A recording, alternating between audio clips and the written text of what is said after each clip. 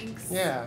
I finished boiling the water rations. They should hold us over for the next couple of days and until we get some more rain. Oh, as long as it's not acid rain again, right? Right. Hey, I've been meaning to tell you something. What's up? Well, it's been 3 months since the whole end of the world thing happened, and I am so glad I'm not out here alone. Me too. I'm glad to have you. I couldn't have survived this all on my own. Okay, so my big question is, what are we exactly? What do you mean?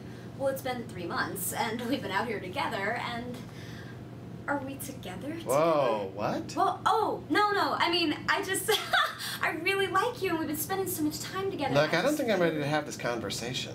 Well, when do you think you will be ready to have I've just got a lot of other things on my mind. What could you have on your mind? The end of the world happened. You don't have to go to work. You don't have any other friends. Look, I just don't want to put any labels on anything. I mean, it's only been 3 months and I really like you, but I don't want to, like, limit myself, you know? Limit yourself, Max. Everyone else on Earth is dead. You can't hook up with other people. Okay, but see right there, I mean, I'm not hooking up with other people, but it would be nice to have the option.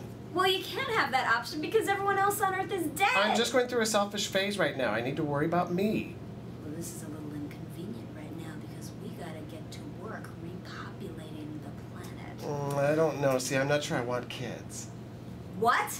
Dude, the entire human race depends on us. We have got to have kids. We have got to have a lot of kids. See, you're always pushing me into things. I am just pointing out the harsh realities of this situation. Oh my God, what is that? I don't know. Maybe it was thunder.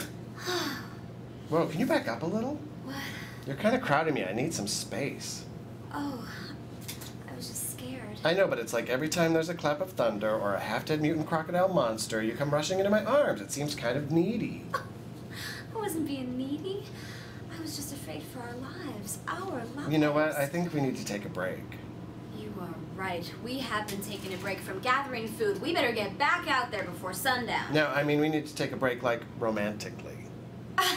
Max, we don't have time for this. My eggs are only going to last so long. So See, here you are yet again, making it about you. I am thinking about humanity. Yeah, well, I'm part of humanity, and right now I need some time alone.